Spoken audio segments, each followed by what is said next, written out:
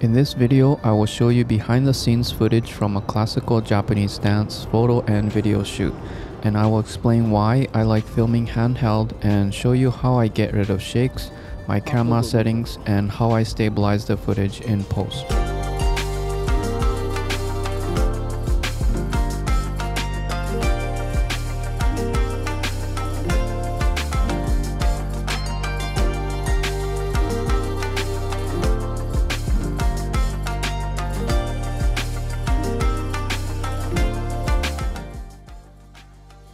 Today's model is Asaki-san, and you can see the final production video on her YouTube channel, which I will link in the description below.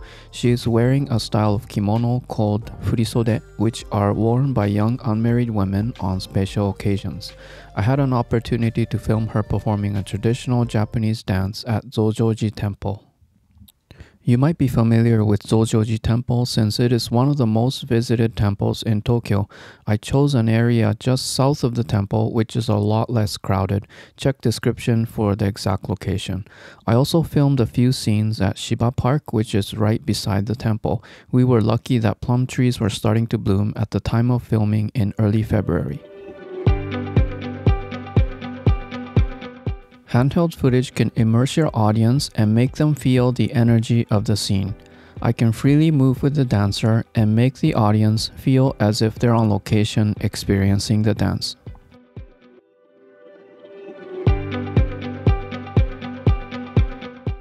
In this video shoot, I had about 1.5 hours before the sun went down. If I used a gimbal, I would have had to mount the camera, balance the gimbal, and that would cost a lot of time. If I wanted to change the lens, then I'd have to rebalance the gimbal and take some more time. Sometimes I like to use vintage lenses which don't have autofocus, and without a follow focus or focus puller, it's almost impossible to shoot manual lenses on a gimbal. Not to mention, gimbals are an extra item to carry around, and for my run and gun style of filming, I like to keep my bags as light as possible. Without a gimbal, I can move freely and quickly frame my shots exactly how I want them, not having to think about how the gimbal is going to react to my hand movements. This way, I have way less chance of missing important moments in fast-moving scenes.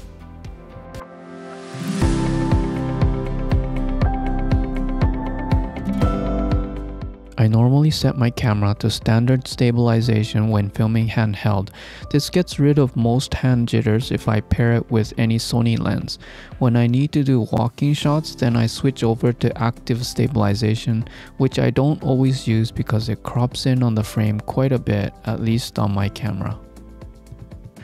I try to use wider lenses when filming handheld.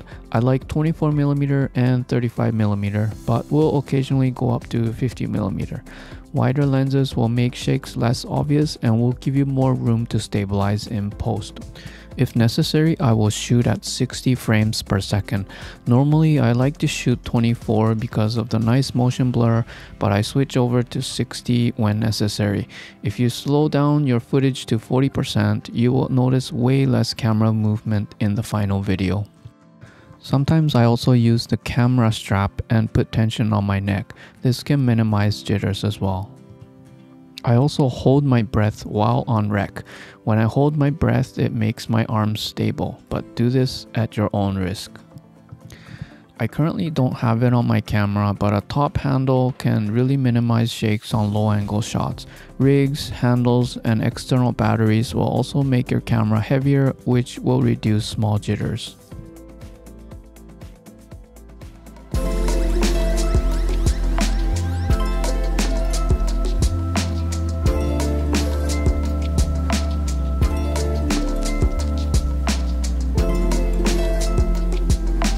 Show you how I stabilize footage in post in Davinci Resolve. I use Resolve, but you're gonna find similar features in Premiere Pro or Final Cut. And this is how it looks like without stabilization. There is a bit of camera shake since I'm walking backwards, so I'm going to go into stabilization. I'm going to leave the mode at perspective, cropping ratio 0.5, and then I'm going to move the smooth to 0.5, and then I'm gonna hit stabilize. So it's gonna analyze the clip and then stabilize.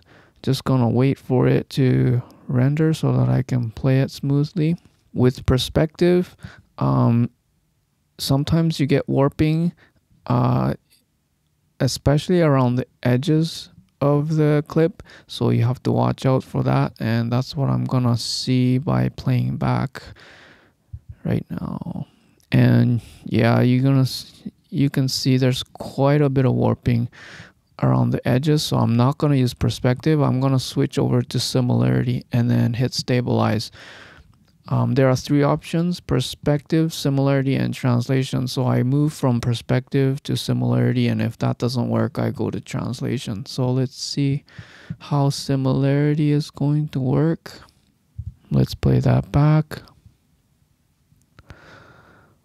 I think it looks a lot better than perspective.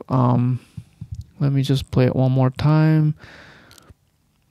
Yeah, I think I'm okay with it. I'm gonna use similarity, and if you see some warping still, then you should just go to translation. And if that doesn't work, usually what I do is I just abandon the clip.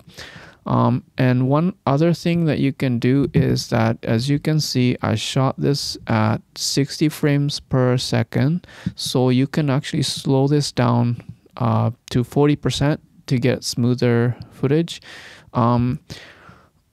Actually, I would use this clip as is at 100%, but I'm going to show you what it does by reducing the speed to 40%.